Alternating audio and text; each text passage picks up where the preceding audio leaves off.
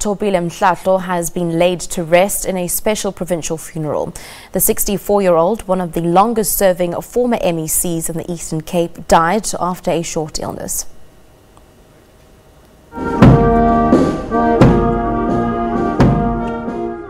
A fitting tribute for a life well lived. Best known as a freedom fighter, Thobile Mhlahlo is also described as a humble and resilient man. Family members say he will be dearly missed. No, we feel very grateful as a family, and with the support that everyone else has shown, more especially the Eastern Cape government, for having conferred this funeral as a state funeral. We are very thankful for that, and also the support that we've received from the ANC, which he was a member of and loved so dearly. Exiled, Mhlahlo spent his time outside South Africa fighting for trade unions' rights.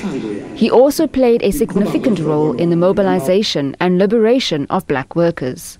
Thobile was among those veterans who faced up to those political criminals and ensured that the office of the ANC remained open.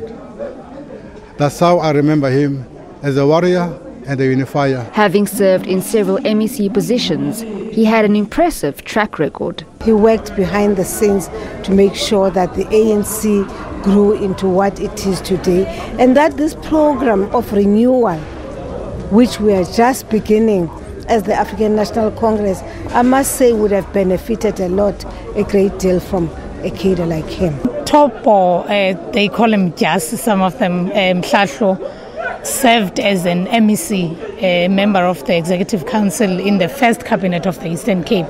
So it was important that we apply for a category state funeral, category 2.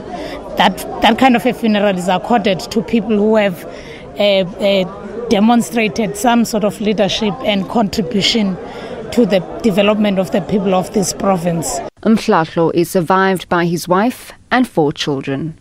Jade Lee Paulser, SABC News, Port Elizabeth.